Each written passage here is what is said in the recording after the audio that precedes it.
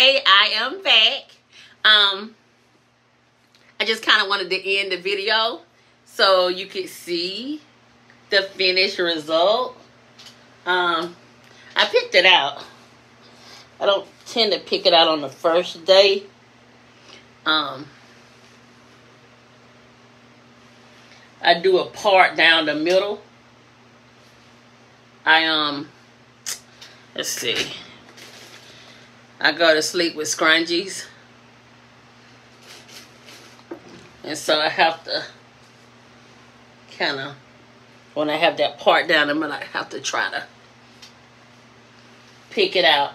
But I still try not to pick it out my first day. I tend not to pick it out the second or third day.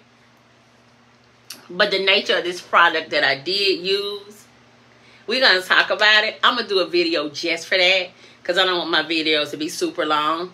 So stay tuned. Make sure you like and subscribe because I'm going to do a video where I'm just talking about this and showing that. But this is the finished look. This is the finished look. I just sprayed it with this.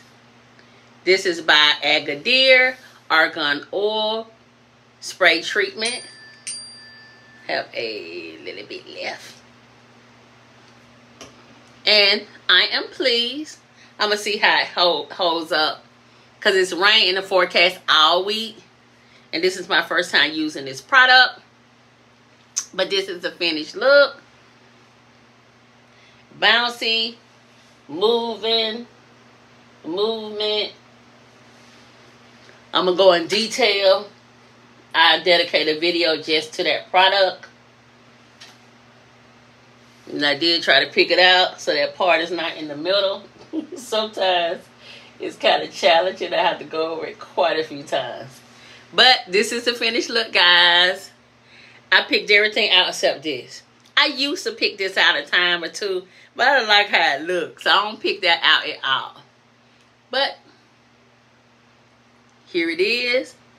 I don't like when I don't put rollers on here because they hang kind of low.